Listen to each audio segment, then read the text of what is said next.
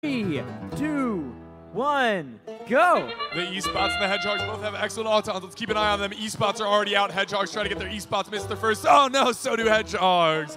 For the Red Alliance, we've got a couple game pieces up. Same for the Blue Alliance. eSpots, they're getting up onto the balance beam. Wired Wizards are going to try and get up, maybe? No, they do not.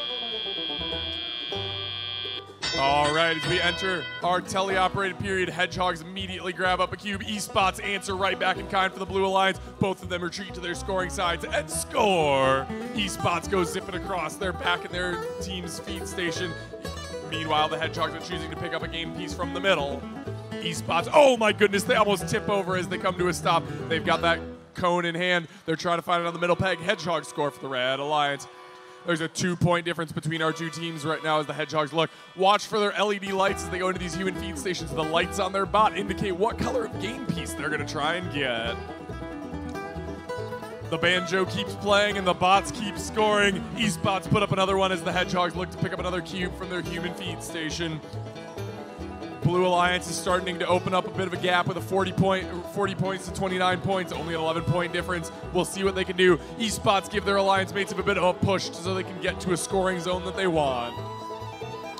76 seconds left. The Red Alliance is closing that gap. Look at the Cyber Bears. They've got another cone on that arm of theirs. They're going to drop it in the low zone. eSpots clips off the charging station for the Red Alliance. Hedgehogs, they've got a cube in hand. Looks like the Wired Wizards are trying to get one too. The Hedgehogs are having a little bit of trouble picking it up. I'm certain they'll get it up and score it before long, though.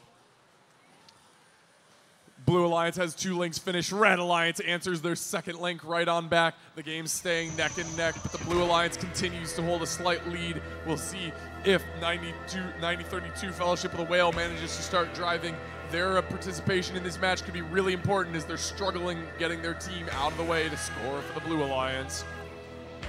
Red Alliance is closing the gap. Hedgehogs are looking for yet another game piece. The Wired Wizards are as well. With 30 seconds left, it's a 20-point difference. 20 points is the kind of thing that we can see in balance.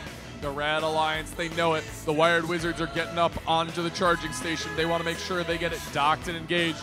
Blue Alliance, we got the Cyber Bears up. Looks like eSpots are up with them, and they're balanced. For the Red Alliance, we got the Wired Wizards. They're waiting ready for the Hedgehogs. 6 seconds left, and we're good. 3, 2, 1.